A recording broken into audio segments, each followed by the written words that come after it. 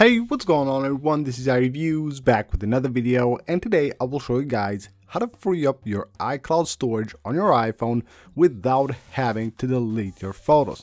Now normally photos will take the majority of your space on your iCloud account. Whether you're using the 5 gigs version or you're paying for extra space, you still probably have a ton of photos there which are taking most of the space. But if you just want to keep your photos and also have free space, I will show you guys a few tips and tricks that will help you actually gain more free storage on your iCloud account and keep your photos. Even though I would suggest that if you use the free version and you want to keep your photos, maybe the best way is to actually use Google Photos, which is basically the same, but you have way more storage, and of course you can use it the same on all of your devices. Anyway, let's get right into the video. So when you go to your settings, at the top of your settings, of course, under your Apple ID, you will have your iCloud right here. Now what you can see here is your storage right there at the top, then all the apps that are using your iCloud. Now the first thing I would do here is show all the apps that are using your iCloud. If you see here apps that you don't want to actually use your iCloud storage, or you just don't need them to be synced to all of your devices, you can just go ahead and turn them off from the list right here. So here are all the apps. Again, just go ahead and turn off any app that you don't need. Next up, what you can do is head on to your manage storage section right here, and here we'll have everything that is taking up space on your iCloud account. Of course, the ones that take most space are at the top. So here we have the photos, of course, and we have the backups, emails, and all that. Now the first thing, not in my case because I actually don't have a lot of conversations saved on the iMessage app, but the first thing can be messages. When you go here, you will see the top conversations and all the data that you have saved from those conversations. Now of course, messages by themselves won't take any a lot of space on your iPhone, but photos and videos that have been sent, all the attachments, will of course take a ton of space. So you can go to your messages right here, you will see your messages and see how much space each of the conversation is taking on your iCloud account. You can just go here, it will take you right to that conversation, and from here you tap on that icon and then you will have the links here, and of course you will have all the photos and everything that has been saved. So if we go here, you can just go ahead and basically delete any photos or anything that you don't want to have on your iPhone. That way of course you will be able to free up a ton of space on your iPhone, just on your iCloud actually. So you go like this, delete those from the conversation, and you're good to go. Now basically the same thing will be for mail as well. Mail attachments will also take a ton of space on your iPhone. So there we have the mail. You can see in this case it's 38 megabytes, and it doesn't allow you to go here and delete the attachments, but you can simply go to the mail app, and from here you will be able to actually go to your attachments. Right here we'll see all the emails that you have that have attachments. You can go ahead and delete those emails if you no longer need them. The next thing will be iCloud Drive. So you can see right here we have the iCloud Drive. Now what you will have here is stuff that you have basically downloaded from Safari. So you can see right here we have a button where we can delete all the files, but you maybe don't want to do that. You will have here everything that you have saved on your drive.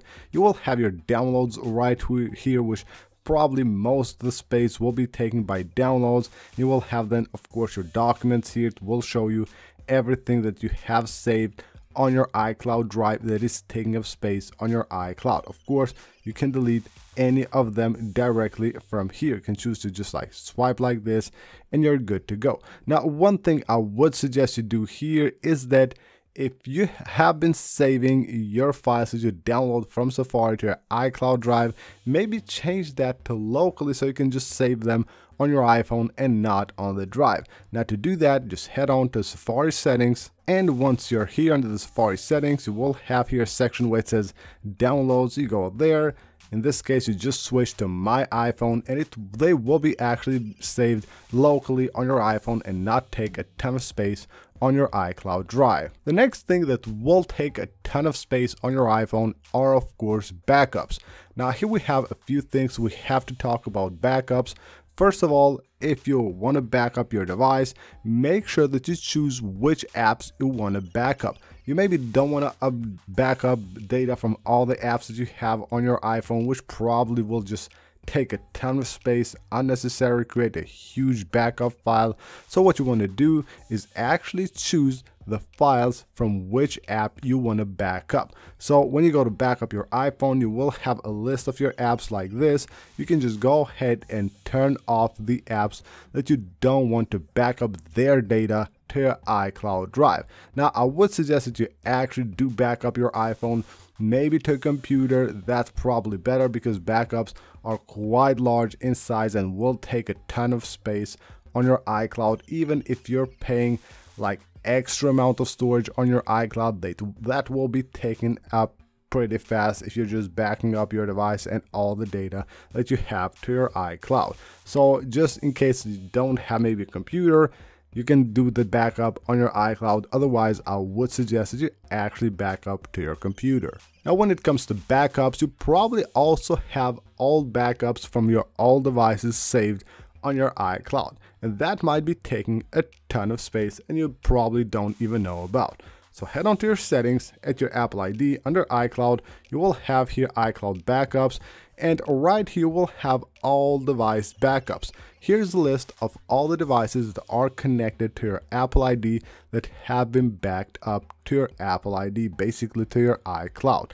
And here I have an old one from the iPhone 12 Pro Max. I don't actually need this. This is old. I don't have that device anymore. And you can see right here it says, when your device is backed up on your iCloud, you can use the backup to restore the information on a new device, but I don't need this data anymore. I can just go ahead, turn off and delete this from the iCloud account, delete permanently, and there we go. We have some more free storage on our iPhone. Now, of course, you can do this, but make sure that whenever you do this, you make sure that you don't actually need that backup and the data from that backup on your iPhone back again. Now, here's the last thing that you should do, which is actually also very, very important.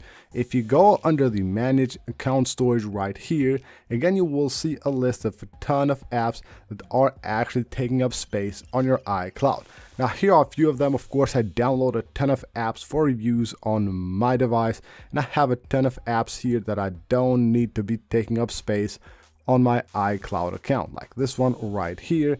I'm done with this app probably a year ago, and you can see right here it is taking up space on my iCloud, almost 20 megabytes right there, and I can just go ahead and delete the data from this app from my iCloud account. We remove the data as easy as that. So the first thing I showed you guys was how to disable an app from actually adding data to your iCloud, and now this is the way to actually remove the data after an app has already added those data to your iCloud account. So that's basically it for this video, guys. Hope you guys enjoyed the video and found these tips helpful, and hopefully they will help you free up a ton of storage on your iCloud account. So that's basically it. Again, thank you guys for watching the video. If you found it helpful, leave a like, and of course subscribe for more videos like this, and I will see you on the next one.